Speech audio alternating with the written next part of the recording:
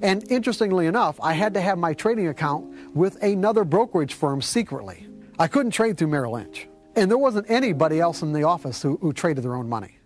I was the only, unless they were doing it secretly and didn't tell me. I was the only person in the office who was actually trading their own money. Who actually traded, period, other than putting on trades for their customers. And another part of this is that I also had this, I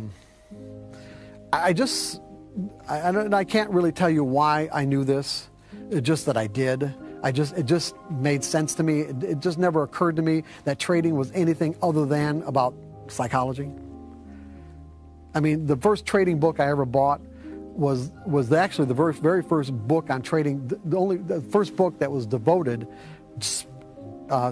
specifically to trading psychology, which was Jake Bernstein's Investor's Quotient, that came out in 1980. So I was not only immersed in the concepts of trading psychology virtually right from the very beginning, I was also keeping very extensive journals of my thinking process, what was going on, what I was observing from other brokers in the Merrill Lynch office, as well as what I was observing from interacting with my customers. And I noticed we were all kind of conforming to the same patterns, the same problems. But just say that because I did have this kind of foundation, to understand that it was basically psychological in nature. Because one of the things we're going to talk about, when I get into the skills section of the presentation, is that when you look at trading skills, it's like, well, what kind of skills are we talking about? If we're talking about thinking like a professional, we're implying that the skills are all mental in nature, and they are. Because when you really get right down to it and you really start to think about it, what physical skills are necessary to trade? We're not talking about a golf swing or a tennis racket or any other kind of physical endeavor that we're familiar with. What kind of skills what does it take physically to put on a trade? The mouse click, that's it. Your ability to move the mouse and click it on the buy or sell button. It's that simple. And as a result of it being that simple, it's easy to think that, oh my God, trading is so easy. It isn't, as you well probably know, whether you've been at it a long time or even a little bit of time. There are some very sophisticated psychological skills that you have to acquire to get this kind of an equity curve. And virtually all these skills are founded in learning how to trade without fear. That's basically what this whole workshop's about, is learning how to trade without fear.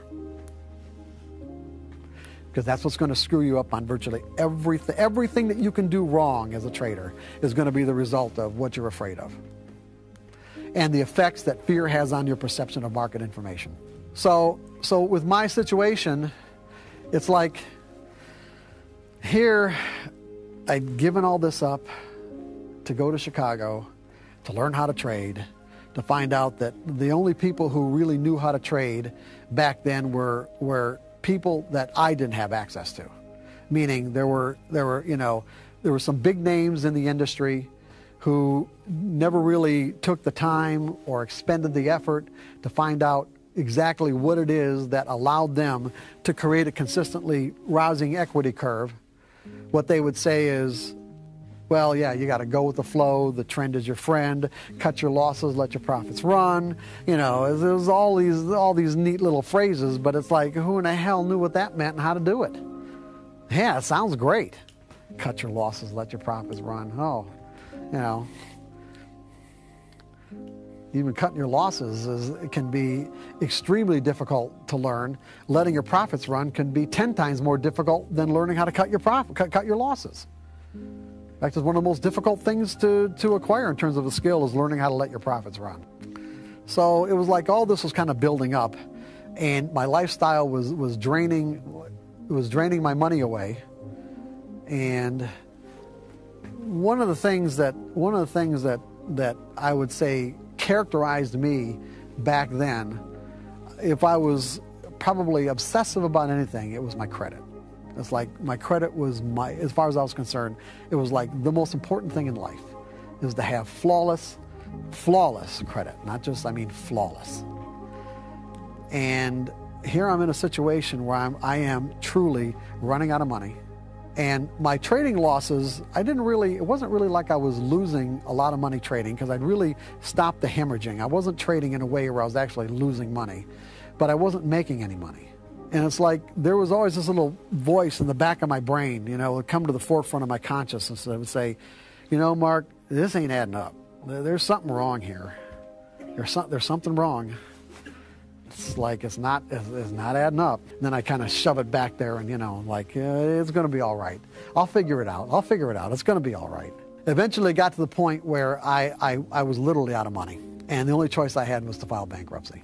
Fortunately, I was in a situation where I had two residences, one in Chicago and one in Michigan. And so I had a choice of where I filed. And of course I filed in Michigan, because if Merrill Lynch would have found out, they probably would have fired me.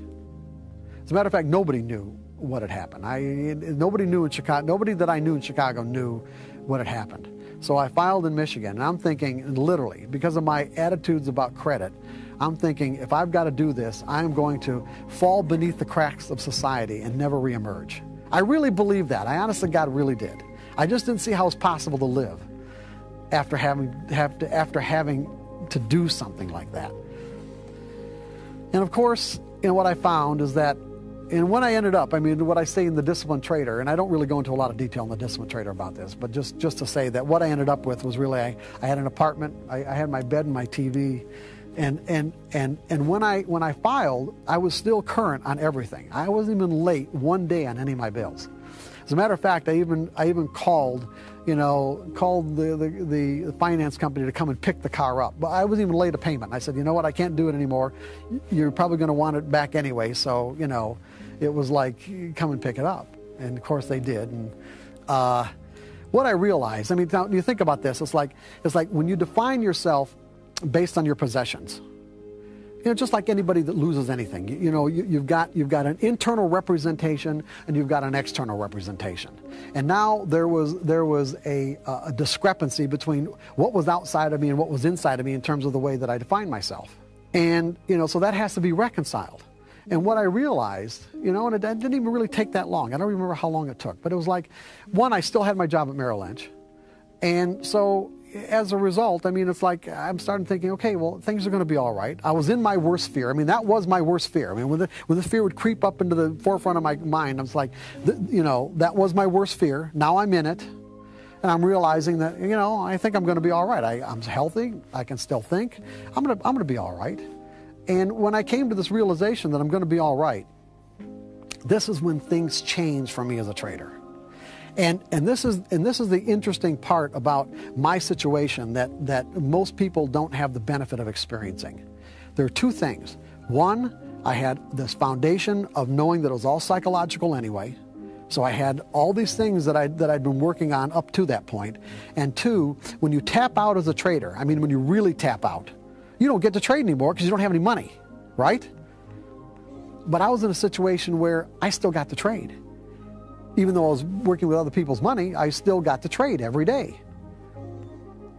And so as a result of experiencing my worst fears, coming to the realization that I'm going to be all right, and then at the same time being in a position where I'm able to interact with the market, it was like, because I didn't have anything more to lose, I didn't. It was like this, the market completely changed for me. It was like I had these blinders on that all of a sudden just came off because the market was different, because I wasn't afraid anymore. I was seeing the same patterns over and over and over again beforehand, but I was seeing the same patterns differently.